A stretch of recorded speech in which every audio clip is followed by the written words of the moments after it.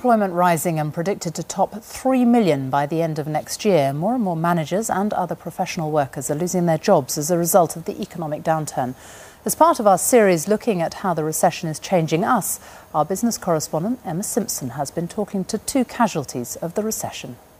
Hello, I'm John Mudge. I'm an architect, a designer. I've worked in the logistics and supply chain industry for 27 years.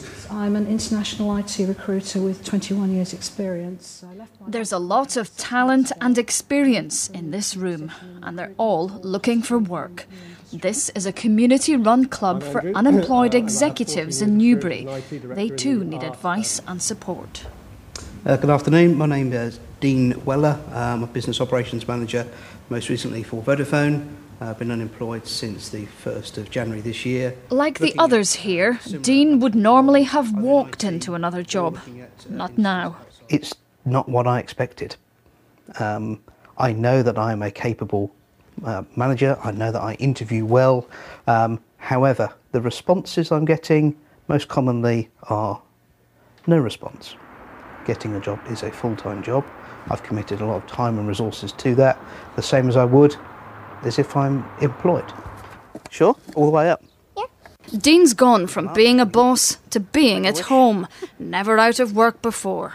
Unemployment sudden and life-changing. Dean's story is being played out across the UK.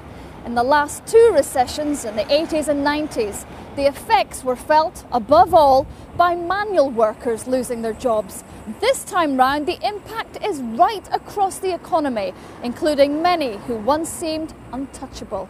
What are the kind of communication skills that you need? Among them, Trevor Cullen, a former managing director. He sought professional coaching to help him get a new job. Even an award-winning golden boy like him needs help. I felt that my whole career account had been erased and that I was back on rung number one of the ladder, and it really was very daunting, very scary. I felt very alone. Folder that I wanted to go through. He came to this company for help. The business has tripled in the last year. Well, you know, these are our captains of industry. They're the people who make it happen, who help our industry prosper.